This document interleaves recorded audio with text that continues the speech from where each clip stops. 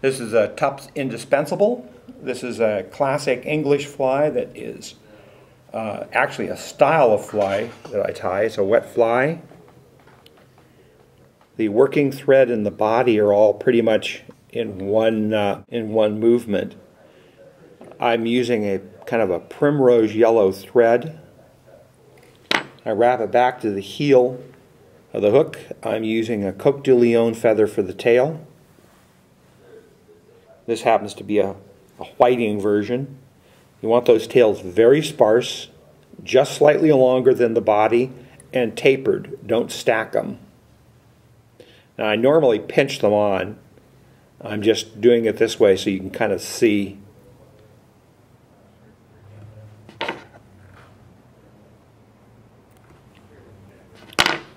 Then you're going to wrap that thread up over the waist ends, wrap it clear back, and then wrap it in close turns to about the midpoint on the hook.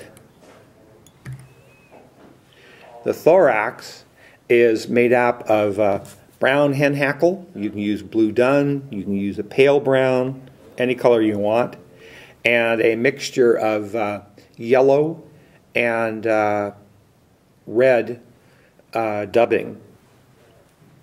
And I've added a little bit of sparkle to it for contrast. You begin by grabbing the end of that hackle and just brushing it back. You want to clip it off, tie it on with the good side facing forward.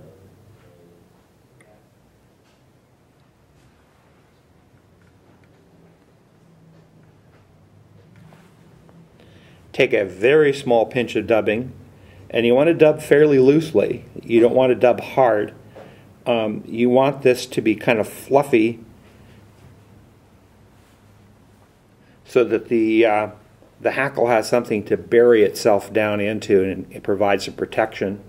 And this is a Flymph style of hackling that I prefer for wet flies over the classic one where you've got just your hackle applied right here. I'm applying it throughout the entire thorax region of the fly. And if you look at a feather, there'll be a good side and a bad side, usually, and I will wind it with the good side facing out. In this case, it's going to be kind of opposite of what most people are used to wrapping. You want to make about, 2 or 3 wraps through that thorax, and finish off with a single wrap right in the front. You'll notice I'm kind of brushing each turn of the hackle back.